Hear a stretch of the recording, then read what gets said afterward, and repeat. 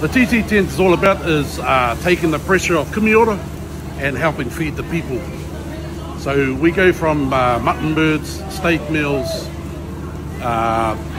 mussel fritters, we've added in the pulled pork, and we've added in fry burgers and chicken nuggets. More fry bread, please!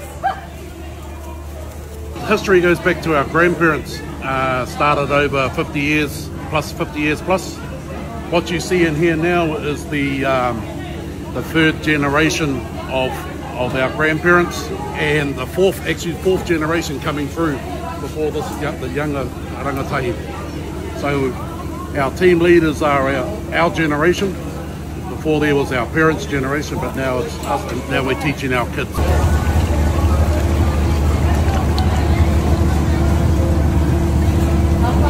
We've ordered 20 buckets of birds.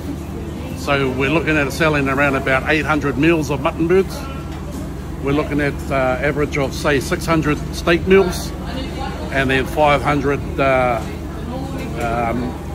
fry burgers and the pulled pork, and then the nuggets. You know, just to cater for all the age group. The next group will be in once that manahuri comes off that waipai.